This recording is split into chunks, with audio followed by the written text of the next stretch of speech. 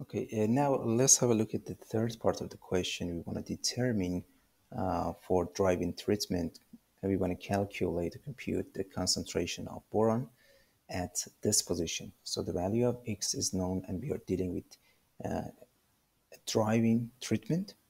So we're going to use this equation at which we have concentration at point X, depth X, and T. And look, we are actually looking for the value of concentration at that depth. So that's what we are looking for. Q0, we already Q0 we calculated in the previous video.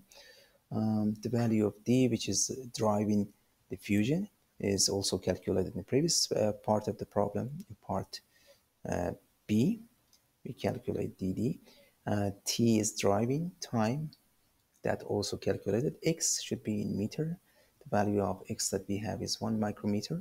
We have to change it into meter and make sure that all units are consistent. D is diffusion coefficient for driving, diffusion, and T is the time of diffusion. So we just plug them in. We go to part C. After we find junction depth, in part C, we use this equation. We change the value of X, the unit, into meter.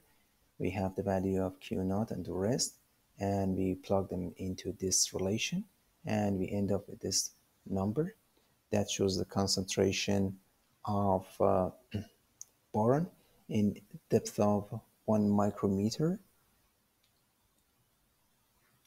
below the surface of silicon wafer is equal to 5.9 times 10 to 23 atoms per meter cube.